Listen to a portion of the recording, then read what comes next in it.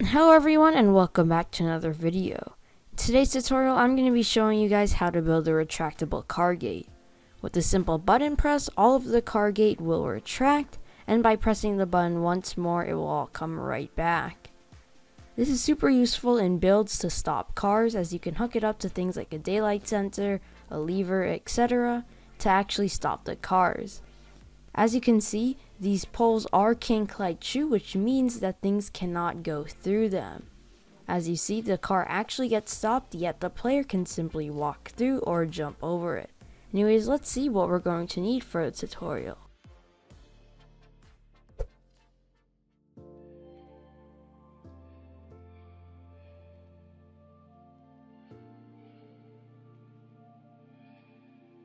Also note that you will need an alternate account or a friend to help you out, but you can make alternate accounts on Roblox for free, so no biggie.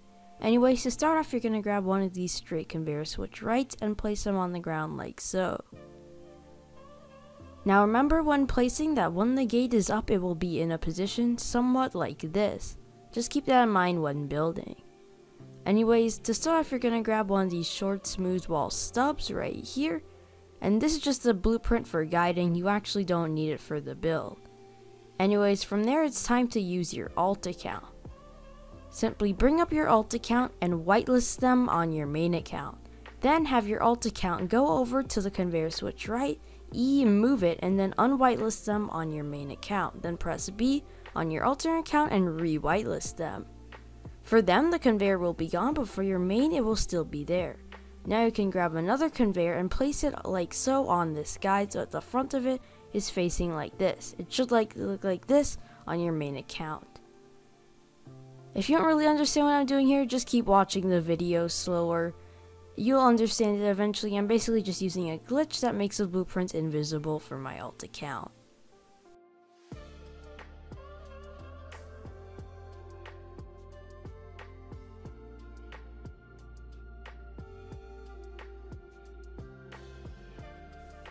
Once you repeat this for all of your conveyors, you'll get something that looks like this. Now you can go ahead and delete this guide blueprint, and you're on to step 2. Next up is door placing. Now the first thing you're going to want to do here is grab one of these small floors, place it one stud away from the conveyor like so. From there, grab a large floor, tilt it, and place 3 of them in a row like so. Next up, it's time for your doors. Start off by grabbing a basic glass door and hovering it over the edge of this conveyor. You're going to need to place it by using rotate and turn, as you cannot place it exactly. This is the most finicky part of building this structure, and it's very rage inducing if you don't get it in the first couple of tries.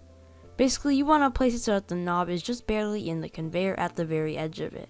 You know it works if after E move being the door, you can move the whole conveyor arm with it. Keep placing your glass doors 3 studs apart from each other so that they are at the edges of the conveyors. Again, you can go back and test if it works along the way by seeing if when moving it, the arm opens with it.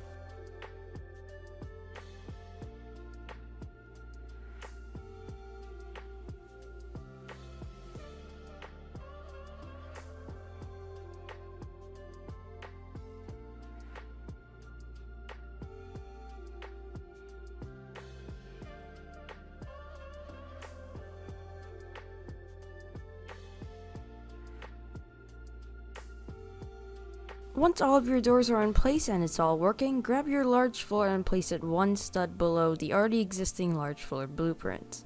This is where your road should be. Place your second large floor over it, and now you have a floor to connect everything onto. Anyways, from there, remove all of your extra. Hey you, are you sick of boring videos such as electro text? Do you want to learn literally everything about last year's updates and some epic tutorials? Well, search no further, as Aqua Flow is here. By that we mean the YouTuber, not the e-juice.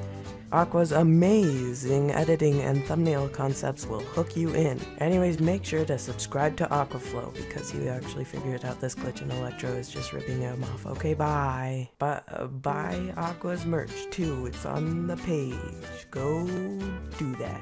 Just buy it now. Anyways, now it's time to move on to your wiring. First off, you're going to need an input. I recommend a button as it's just the simplest, But like I said before, you can use a daylight sensor or a lever. It all depends on what you're really going for. Anyways, from there, connect one wire from your input to the ground right here. Place it on a 90-degree angle so it's facing outwards like so. That's where you're going to connect all of your other wires up to. Let's start by connecting one wire from there to this first door. Now, if you repeat this process for every single door, they should all activate with a single button press. Note that you need to make sure that they are all getting powered from that one initial wire, or else you might need to replace them. Along with that, if you place them too deep in, you'll get this error where you cannot place the wire like I got here a few times. Again, just make sure that you're all placing it right.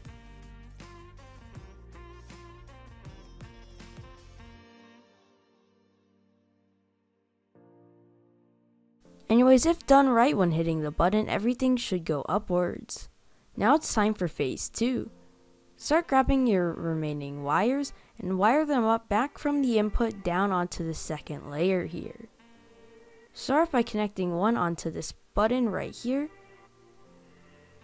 Then from there, wire it up from the tip of that wire to the next door button. And keep repeating this process until all the doors are connected.